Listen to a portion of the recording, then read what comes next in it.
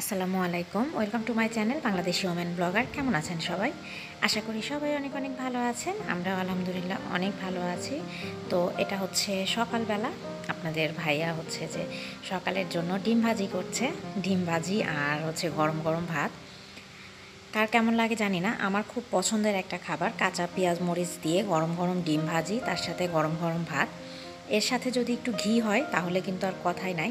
কিন্তু আমার তো এখন ঘি খাওয়াটা ঠিক না, যেহেতু ওয়েট কমাতে হবে বলছি, তো এই কারণে ঘিটা খাবো না।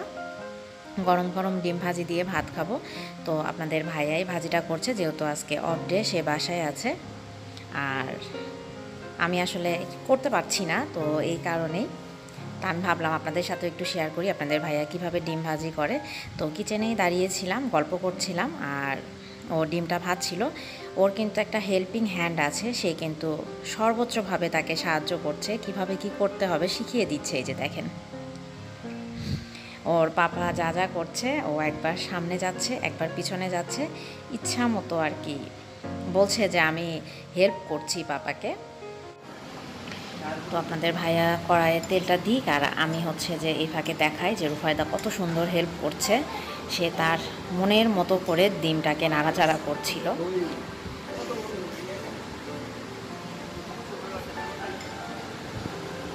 তো ফ্রাই প্যানে তেল দেওয়া হয়ে গিয়েছে। না নিয়ে আসতে হবে, যে হানিপাটা যখন যাবো আপনাদের ভাইয়া কিন্তু খুব অল্প তেলে একটু ডিমটাকে ভাজতে পছন্দ করে। তো এই পর্যায়ে জালটাকে বন্ধ করে দিয়েছে। আগে যেহেতু ফ্রাই প্যানটা অলরেডি খুব ভালোভাবে গরম হয়ে গিয়েছে, সে তেলটাকে আগে ফ্রাই প্যানে একটু ঘুরিয়ে ঘুরিয়ে নিচ্ছে। তো সে যেভাবে করছে আমি কিন্তু সেটাই শেয়ার করছি আপনাদের সাথে।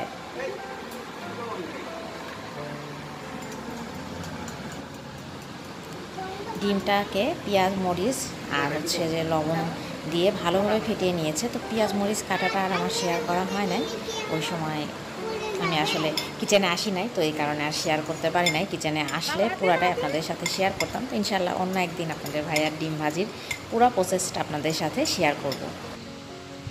তো ডিম ভাজিটা হয়ে গিয়েছে, আপনাদের ভাইয়া খুব আলতোভাবে এটাকে উল্টিয়ে উল্টিয়ে দিচ্ছে। দেখেন, দেখেই মনে হচ্ছে খুব মজা হয়েছে, তাই না? তো অনেক আপুরা বলে যে ভাইয়া অনেক হেল্পফুল একজন মানুষ।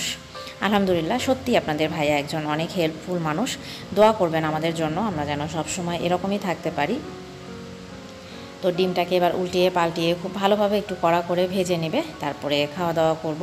খাওয়া দাওয়া করে আজকে হচ্ছে যে পুরাতন বাড়ি, যেহেতু এখন এই বাসায় চলে এসেছি, সেহেতু কিন্তু ওইটা আমার পুরাতন বাড়ি। আর আজকেই ওই বাড়িটা আমার শেষ দিন, আজকেই ওই বাড়িতে। তো আজকে আর কি চাবিটা দিয়ে দিতে হবে। তো ভাবলাম যে আপনাদেরকে সাথেই নিয়ে যাই, শেষবারের মতো ওই বাড়িটা একটু ঘুরিয়ে ঘুরিয়ে দেখাবো আপনাদেরকে। তো ডিম ভাজি হয়ে গিয়েছে, আপনাদের ভাইয়া এই যে ভাত নিয়ে চলে এসেছে। খাওয়া দাওয়া শেষ করে আমরা কিন্তু আমাদের পুরনো বাড়িতে চলে এসেছি, এবং ভাবলাম এসেই ক্যামেরাটা একটু অন করি, যেহেতু আজকে চাবি দিয়ে দিব। এই বাড়িতে আর কখনোই আমাকে দেখা যাবে না, এই রান্নাঘরে আর কখনোই আমি আসবো না। আজকেই শেষবারের মতো আপনাদের সাথেও শেয়ার করছি, এবং আমার জন্য একটা স্মৃতি থেকে যাবে, এই কারণে ভিডিওটা শ্যুট করছি। তো এই হচ্ছে আমার সেই চিরচেনা কিচেন। মালয়েশিয়ায় এসে এইখানেই আমার সংসার জীবন শুরু হয়েছিল। মালয়েশিয়ায় যখন আসি তখন আপনাদের ভাইয়া কিন্তু আমাকে আর কি পুরো বাড়ির ভিডিও দেখায় এখানে যে কয়েকটা বাসা দেখেছে সবগুলোই আমি দেখেছি। তারপরে ফাইনালি আর কি আমার যখন এটা ভালো লেগেছে তখন আর কি সেই বাসাটা নিয়েছে। তো স্বচক্ষে কিন্তু আমি এই বাসাটা দেখতে পারি নাই, জাস্ট ভিডিওই দেখেছিলাম। তারপরেও এসেই এই বাড়িতেই আমার সংসার জীবন শুরু হয়েছিল দীর্ঘ 4 মাস পরে। 4 মাস কিন্তু অনেকগুলো দিন আমাদের জন্য, বিশেষ করে আমার, রুফায়দার, আপনাদের ভাইয়া সবারই অনেক কঠিন একটা সময় কেটেছে, যেহেতু রুফায়দা ওই সময়টা অনেক অসুস্থ হয়ে পড়েছিল। তো আলহামদুলিল্লাহ সব কিছু মিলিয়ে এই বাসাটা আমার কাছে অনেক ভালো ছিল। তো এই ঘরগুলো কিন্তু কখনোই ওইভাবে ব্যবহার হয় নাই, তাই ওইভাবে হয়তো বা বাসায় থাকতে আমাকে দেখেছেন কাপড় গোছাচ্ছি বা কোনো কিছু করছি, এইটুকুই। এর বাইরে কিন্তু কোনো কিছু হয় না, মানে দেখাইতে পারি নাই আমি, কারণ ওইভাবে হাউস ট্যুরটাও আমার কখনো এই বাড়ির পুরা বাড়ির করা হয় নাই। তো আজকে ভাবলাম যেহেতু চলেই যাব, আর তো সময় নাই, কেন জানি না এই করতে করতেই করব করেই হাউস ট্যুরটা কখনোই আমার করা হয় নাই। তো এই কারণেই কিন্তু আজকে যাওয়ার আগে এই বাসাটা পুরো বাসাটাই আপনাদেরকে দেখিয়ে দিয়ে যাচ্ছি। আর এই বাসায় কয়টা রুম ছিল অনেক আপু জানতে চেয়েছেন। তো এই বাসায় আর কি 3টা বেডরুম ছিল। তো এইটা হচ্ছে সেই বেলকনি।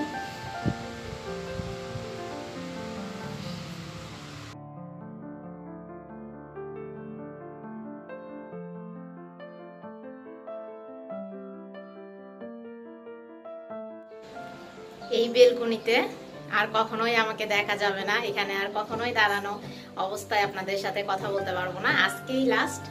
চলে গিয়েছি বেশ কয়েকদিন হচ্ছে নতুন বাসায়, কিন্তু চাবি এখনো দেয়া হয়েছিল না। তো আজকে আসছি চাবি দিতে। তো ভাবলাম শেষবারের মতো আমার সেই প্রিয় কিচেন, সেই প্রিয় বেলকনি একটু একটু করে আপনাদের সাথে শেয়ার করি।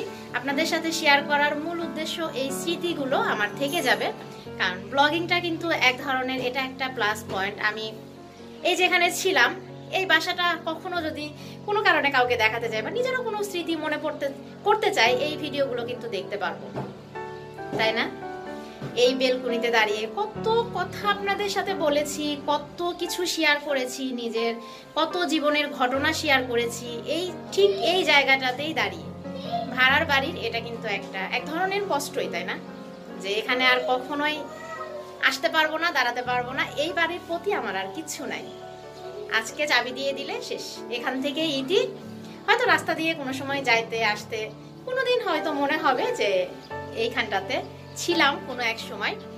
তো তাই ভাবলাম শেষবারের মতো আপনাদেরকে সাথে নিয়ে এই বাড়ির প্রতিটা কোণায় একটু একটু করে যাই, আপনাদেরকে দেখাই। অনেক আপু ভাইয়া আমার কাছে জানতে চেয়েছিল আমার এই শখের জিনিসগুলো আমি কি করব।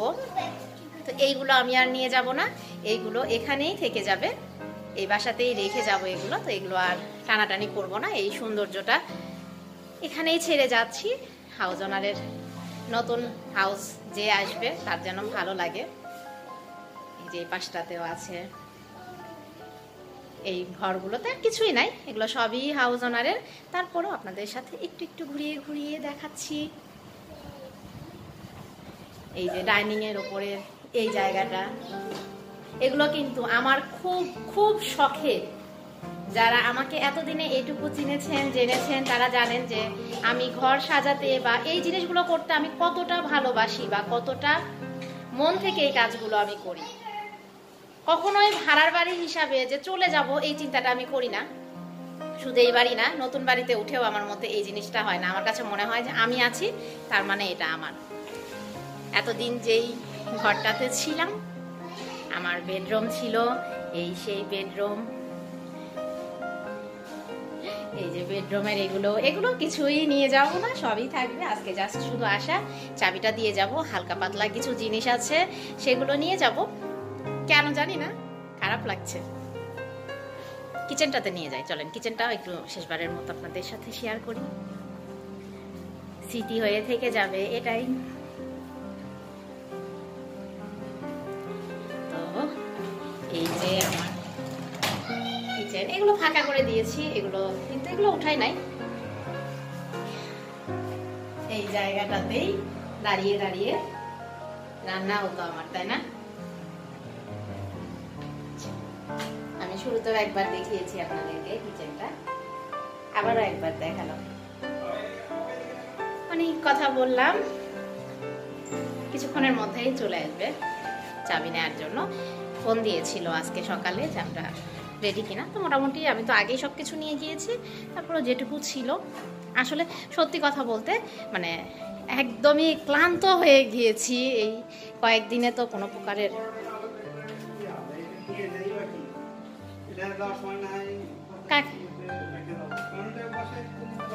ভাবিকে তাহলে দিয়ে যেতে হবে। রায়নের মাকে ফোন দিচ্ছি, দাঁড়াও। এজেন্টকে ফোন দিয়েছে, আসতেছে, শেষ আসতেছে। তার বকবক না করি, শেষবারের মতো আবারও একবার বেলকনিতে আসলাম, দাঁড়ালাম। বাইরের দৃশ্যটা আরো একবার দেখাই আপনাদেরকে। রুফায়দা চিৎকার করছে। এটা হচ্ছে আমাদের বাসার এজেন্ট, যার মাধ্যমে আমরা বাসাটা নিয়েছিলাম। তো উনি হচ্ছে সব কিছু ভালোভাবে চেক করে নিচ্ছে যে বাসায় কোথাও কোনো সমস্যা হয়েছে কিনা, ইলেকট্রিক লাইন, তারপরে হচ্ছে সুইচ, সব কিছুই একটু একটু করে দেখে নিচ্ছিল। যেহেতু চাবি দিয়ে দেয়া হবে, এই কারণে পুরো বাসাটা সে চেক করে নিচ্ছিল। এবং আলহামদুলিল্লাহ আমাদের কোনো ক্ষতিপূরণ দিতে হয় নাই। প্রথমে ভেবেছিলাম হয়তো বা কোনো ক্ষতিপূরণ দেওয়া লাগলেও লাগতে পারে, যেহেতু কোনো এক্সপিরিয়েন্স নাই এখানে, তো দিতে হয় নাই। তো আমাদের হাউস ওনারও চলে এসেছে। আমাদের হাউস ওনার হচ্ছে যে হেলমেট পরা ছিল উনি, তো হাউস ওনার বললো আমার যে 2টা সোফা কেনা ছিল আপনারা এখানে দেখেছেন, তো এই 2টা সোফা আর কি বললো যে রাখবে না, কারণ উনি আর কি নিতে চাচ্ছিল না, যেহেতু আমাদের কেনা। তো আমরাও তো আর ওই বাসায় নিয়ে যাব না, এই কারণে আমাদের নিচে আর কি ফেলে দেওয়ার যে জায়গাটা আছে ওইখানেই 2টা সোফায় ফেলে দিয়ে আসতে হয়েছে আমাদেরকে। তো কি আর করার, এটা আমরা বরাবরই বলি, এখানে আসলে কোনো কিছু করে আমাদের লাভ নাই, তারপরেও করতে হয় থাকতে গেলে। তো আমাদের হাউস ওনার এবং ওনার হাজব্যান্ড দুইজনে এসেছে, আমরা এখন চাবিটা ওনাদেরকে দিয়ে চলে যাব। তো আশা করি আপনাদের ভালো লেগেছে। যারা আমার এই বাড়িটা আবারও দেখতে চেয়েছিলেন তাদেরও ইচ্ছা পূরণ হয়েছে, এবং আপনাদের সবাইকে দেখানোর মাধ্যমে আমারও একটা স্মৃতি থেকে গেল। তো আজকের মতো আল্লাহ হাফিজ।